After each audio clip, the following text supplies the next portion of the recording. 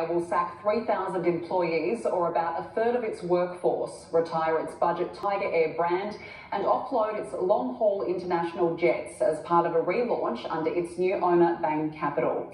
To discuss, I'm now joined by aviation expert Geoffrey Thomas. Jeff, great to see you. Thank you for joining me. Pleasure. Firstly, what do you make of the restructure? Look, the restructure was broadly in line with what most analysts were looking at and expected, that the focus would be on a domestic network, about half of what it was. The A330, the wide-body A330s that were used on transcontinental routes would go.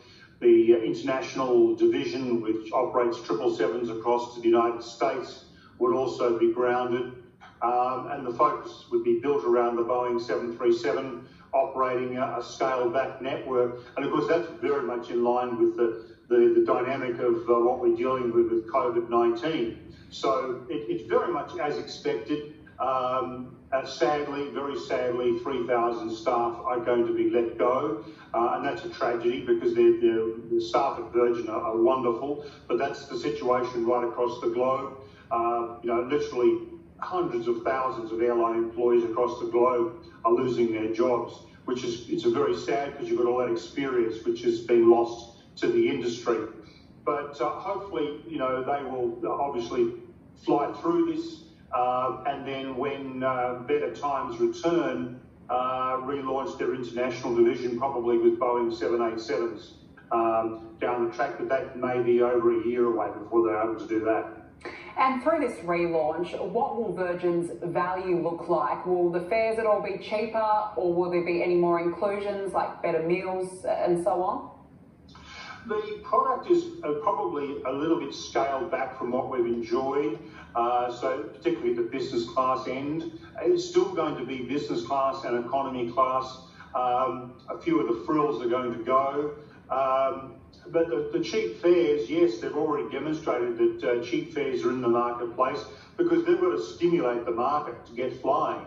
Now, they were hoping to be able to fly across borders, but now they're having to refocus, as Qantas is, on intrastate flights. So Brisbane to the north of Queensland, New South Wales internally, Western Australia between Perth and the northwest. In fact, interestingly enough, I'm told the most profitable route or the best performing route in the Qantas network at the moment is Perth to Broome, and who would have ever thought that?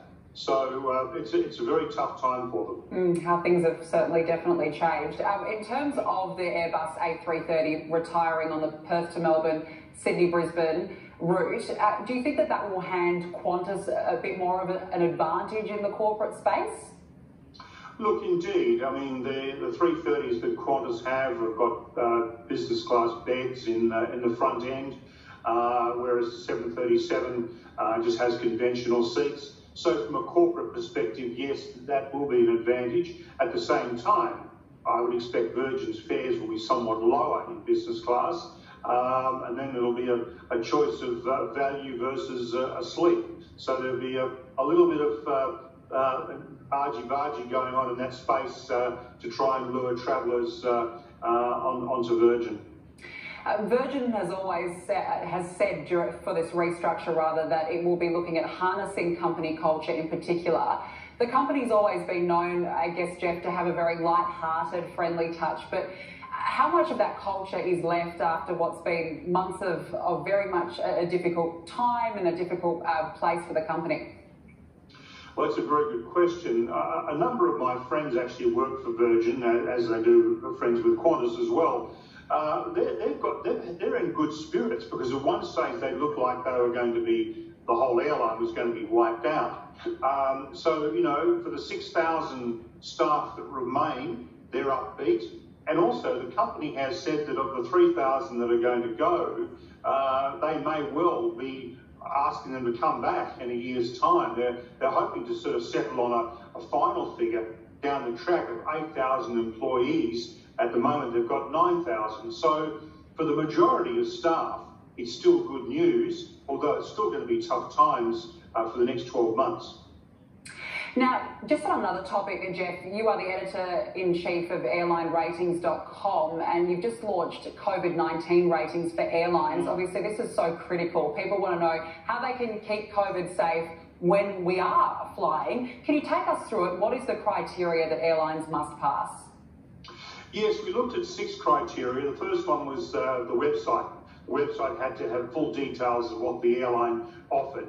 And then we have to have masks for passengers, PPE for flight attendants, modified meal service, social distancing on boarding, and also a deep clean of the aircraft every night.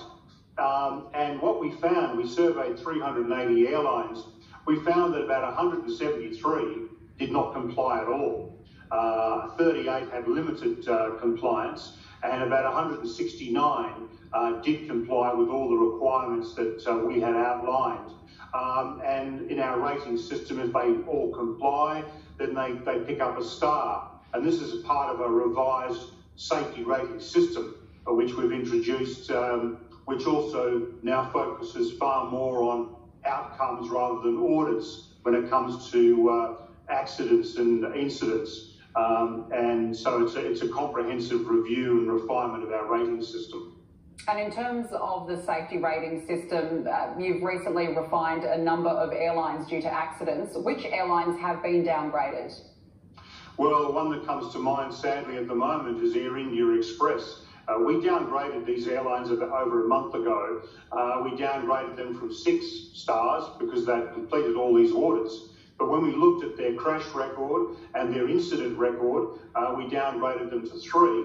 And then sadly, a couple of days ago, they had another accident which was identical to the one they had 10 years ago, overrunning a runway down into a ravine, and sadly 18 people, 19 people lost their lives.